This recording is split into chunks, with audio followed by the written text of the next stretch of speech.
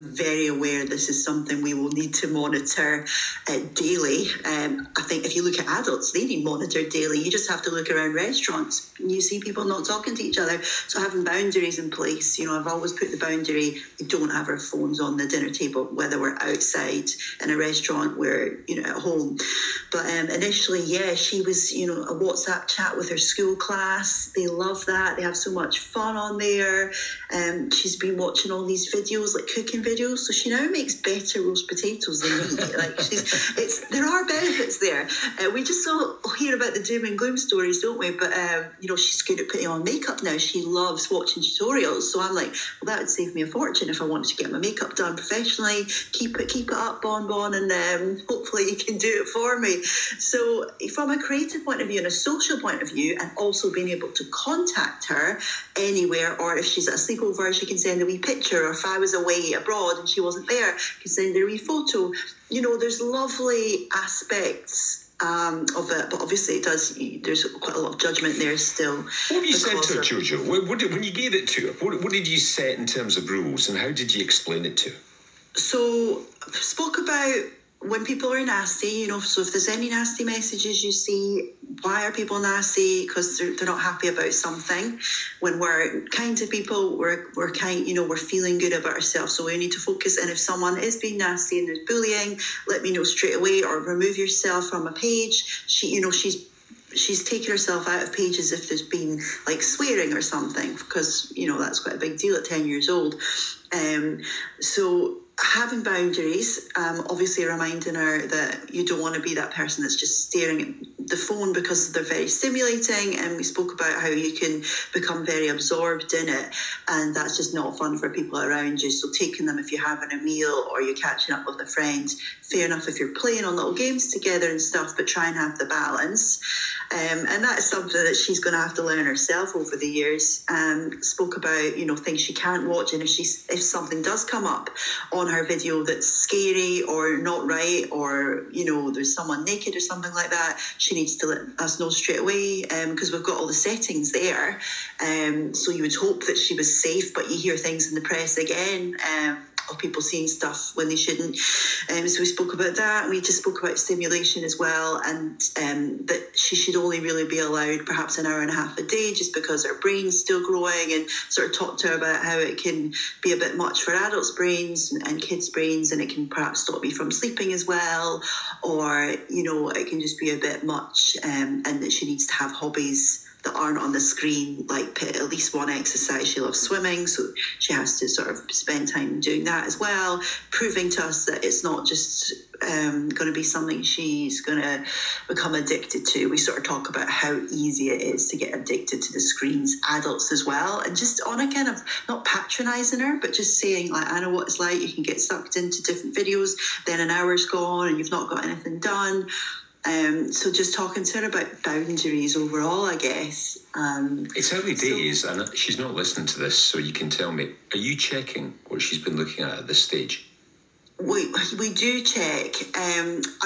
Sometimes I'll sort of come into a room and just say, can I just see what you're looking at? And then you'll get the whole, because, it might just be, a little YouTube star or something that she sees that she fancies or something, so she might not want to talk about that. So we're trying to sort of keep tabs on that. The key thing at the moment is, she loves the cooking videos, because you know what the algorithms are like. So if she's into like baking and cooking, we're showing her a lot of that. But I think she likes prank videos as well. But Roblox is a very sort of sociable thing. They can all get in together and trade pets and tropical fish and pandas and all these kind of things. So that seems to be taking up most of her time as well as the playing. It's a whole new world. Nobody teaches you how to do this stuff, Jojo, do they? I know, it is. And it is a gamble, and you read articles or you hear horror stories and you think, oh, am I doing the right thing? But I have seen quite a lot of benefits as well, but I'm aware that it's something we'll need to manage. As adults, we need to manage, because they are addictive for all ages. I'm probably most worried about the kind of teenage years, when you hear stories of bullying and, the image and stuff. But as I say, I'm not going to worry too much, catastrophizing it, and just try and think about take it a day at a time. Well, you hope, if you can set good habits just now, that these will, that these will pay dividends when you get to that stage. Jojo, stay right there. Here's Linda Blair, who's a child psychologist, joining us for this discussion as well. Linda, good morning. Thanks for your time this morning. Good morning. Is there such a thing as a right age when it comes to giving children a smartphone? They're all different, aren't they? But I mean, is there a rough time when you think this is the time to get good habits established? Not particularly. I think keeping an eye on when their peer group are getting them, honestly. I mean, they'll tell you, do check with the other mothers. They'll say everyone else has them. But I don't think so. I think it's much more, Georgia was brilliant. I mean, I don't even know what I can add, because it's about how she handles her phone that is going to make the difference, not how many months and years the child is old. The only thing she didn't mention, which I do think is important, is that the one time I would be quite restrictive is a bedtime, because kids, if they take them into their bedrooms, then they can get sleep problems after a while, because it is addictive. She's right. It's addictive for all of us. The additional problem, of course, is that in kids with their growing brains, it also affects the brain, but it's addictive for everybody. Would you say monitoring in the way that Jojo is a good idea, especially in these early stages? I think so, but not secretly like she does.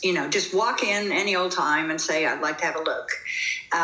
If I may, please, even if she doesn't like it, just randomly. But I think doing it behind their backs, when they find out, which they will, they feel you don't trust them. And that sets up real bad vibes for adolescents. So that thing, though, about the example that you set is how they will behave. So, it's not enough to sit down and tell them what they should be doing on their phones. You've got to show them by the way that you put your phone away or how you act with your phone. That's right. That's right. Particularly if your phone rings while you're talking to them, if you pick that thing up in preference to them, you've done some damage, because they are realizing that they're not as important as a phone. Well, boy, do I want a phone then.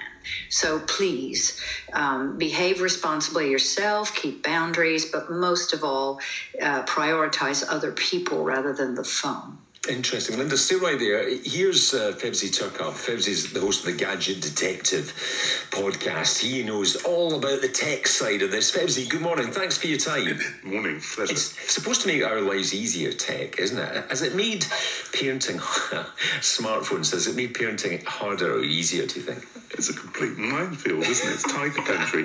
I mean, even the science on this is not in. We even don't know what harmful effects there are from the radiation from devices. So you've got that. I mean, the UK Health Security Agency still says, because of the uncertainty in the science, we have to take a precautionary approach, and excessive use by children should be discouraged. Good luck with that. I note that 91% of 11-year-olds in this country have a smartphone, and even 44% of 9-year-olds.